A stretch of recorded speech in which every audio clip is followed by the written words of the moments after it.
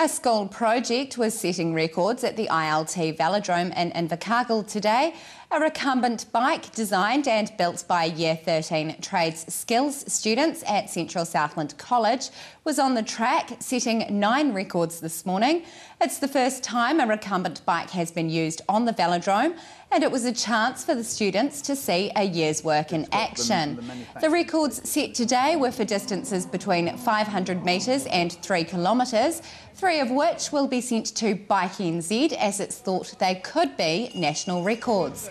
Teacher Aaron Yagitz says students have put a huge effort into the project, which required them to master a range of techniques and processes.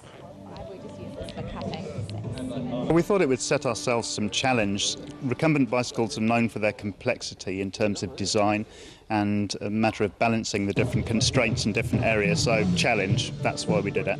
And you're actually hoping to set some records here at the Velodrome today? Well, there are no established records for recumbent bicycles at this particular velodrome.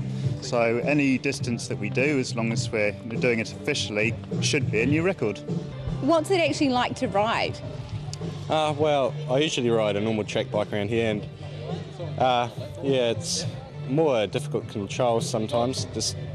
It's a case of your balance. You're not really used to it as much as a normal bike, but once you get going to speed, it's quite comfortable and smooth. Has it been worth all the effort that you guys put in? Oh, definitely, yeah. As a class, it was just, we've all pitched in and did all sorts of jobs and made a final product, and yeah, it was well worth it.